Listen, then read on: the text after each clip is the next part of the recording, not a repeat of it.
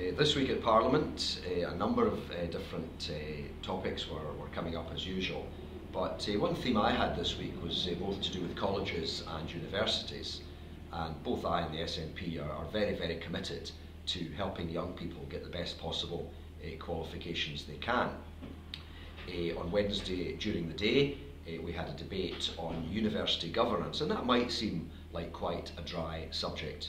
But there has been a feeling both amongst university staff and amongst students that they were not being properly represented on the university courts, which are the body that run the universities.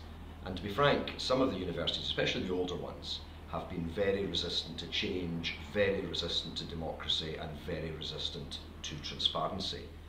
So the Scottish Government is determined, and we had a debate on Wednesday which I was speaking in, that we should bring the university courts system much more up to date, make it more democratic, make it more transparent. But it has to be said, the universities are not always enthusiastic about that, and they want perhaps more of a business emphasis, but I think we would like to make it more of an education emphasis.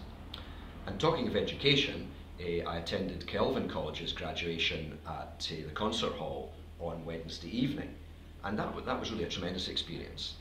Because we had many people of a wide range of ages, from younger people to people right through to the older end of the spectrum. One or two getting degrees, but many others getting certificates or diplomas or other qualifications.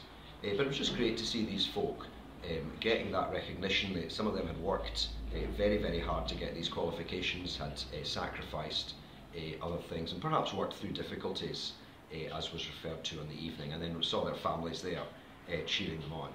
So it really was a great evening, and it really is great to see the work that colleges like Kelvin College are doing.